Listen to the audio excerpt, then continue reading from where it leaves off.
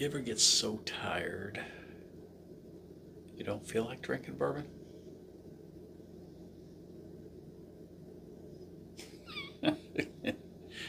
Me neither. Cheers, yo.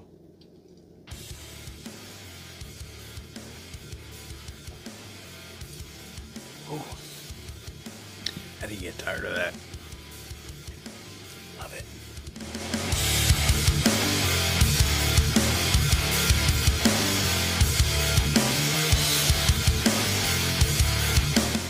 Hey, howdy, y'all. It is day 10, Saturday, December 10th. That means bottle 10 from the 25 days of bourbon. Saturday night. Hope you guys' weekend is going well. I don't want to keep it tonight, so let's just do this one, get it knocked out.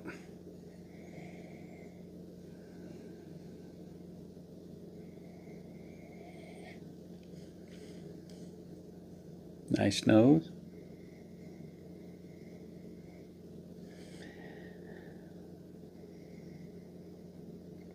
Kind of a sweet fruit to it, but nothing standing out like a particular fruit, just kind of sweet and fruity.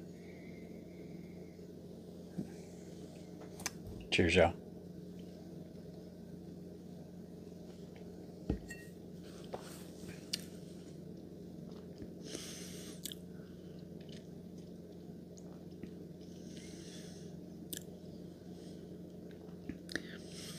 Does have some peppery spice hitting probably mid-tongue for me.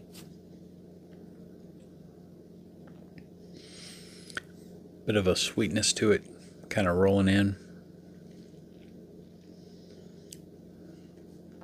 Kind of nutty bacon spice. Yep.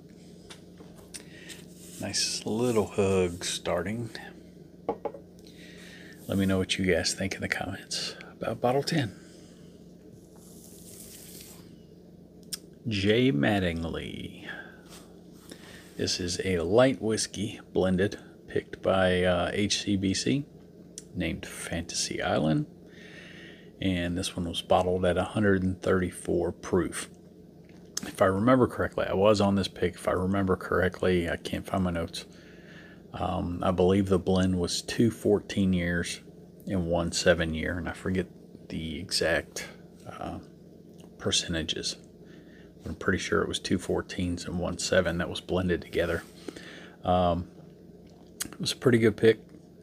Still tastes pretty good to me. Let me know what you guys think in the comments, please. I'm not going to go into J. Mattingly. We just had a J. Mattingly bottle a few days ago, and where I went in talking about their process and what they do out there. So if you want to hear that again, just go ahead and refer back to the other pick with J. Mattingly, so I won't get into it and keep you all up all night. Bottle 10, J. Mattingly, HCBC Fantasy Island, bottled at 134 proof. Hope you guys enjoy it. Have a great night. Stay safe out there, y'all. Don't drink and drive, but do drink. Take care of yourself and all your loved ones. And as always, bourbon on, y'all.